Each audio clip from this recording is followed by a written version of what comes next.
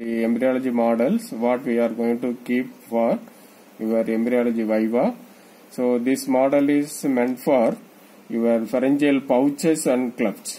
Okay, so what you are seeing here is the cleft. So this is the first cleft. These are all the remaining clefts getting obliterated by the downward growth of our second pharyngeal arch.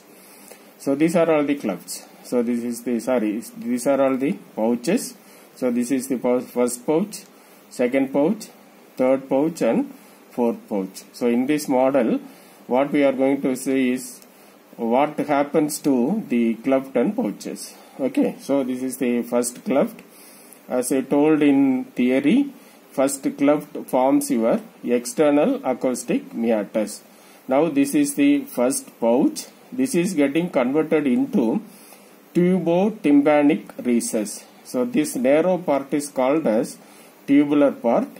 This expanded part is called as tympanic recess. So that's why the first pouch is called as tubo-tympanic recess. Okay. So the tubular part gives rise to auditory tube. The expanded tympanic recess forms middle ear cavity. Okay.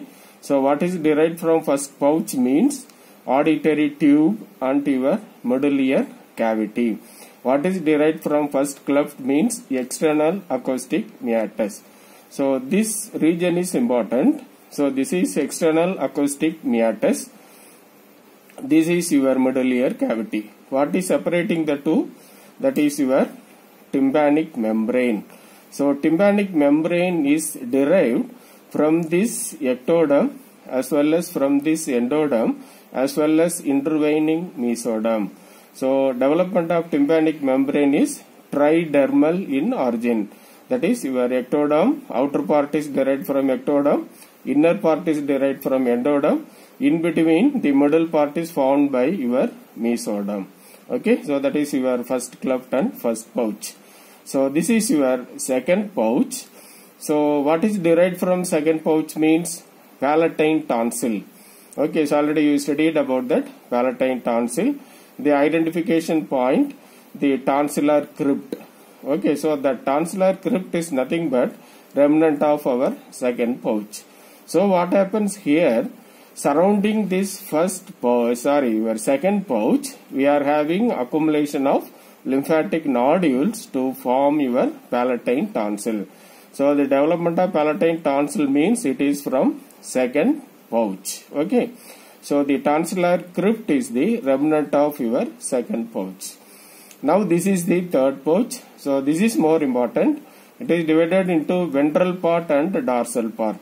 So this ventral part forms thymus. The red color structure is the thymus. So this dorsal part forms inferior parathyroid. That only you have to keep it in mind. The inferior parathyroid is derived from third pouch. Okay, so along with that what we have is the thymus. So now if you go to the fourth pouch, that is also divided into ventral and dorsal part. So this dorsal part gives rise to superior parathyroid.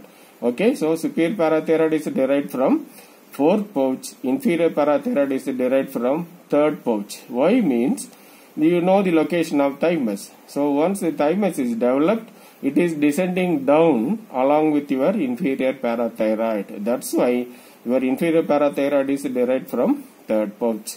Now what about the ventral part of fourth pouch? So the ventral part of fourth pouch forms ultimobronchial body.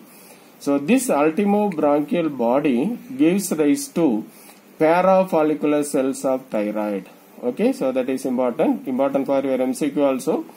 So this ultimobronchial body gives rise to parafollicular cells or C cells of thyroid.